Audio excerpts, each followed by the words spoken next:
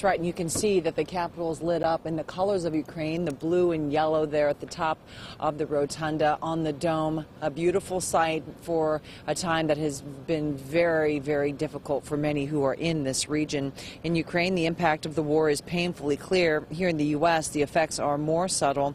Oil is already up over $100 a barrel, and experts predict the conflict will keep prices high. Last night, people gathered here at the west steps of the Capitol for a prayer for peace. The event was organized by Ukrainian churches in Sacramento who say they've been overwhelmed by the love and support from the local community.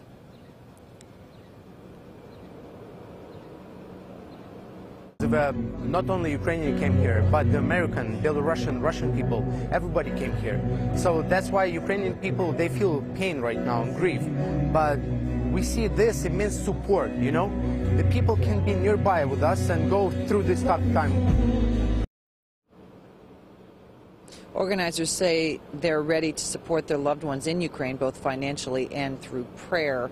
So again, a huge community, one of the largest contingencies of Ukrainians in North America in this Sacramento region. They feel, you know, they want to do whatever they can to show support. Hopefully that gets to their loved ones back home.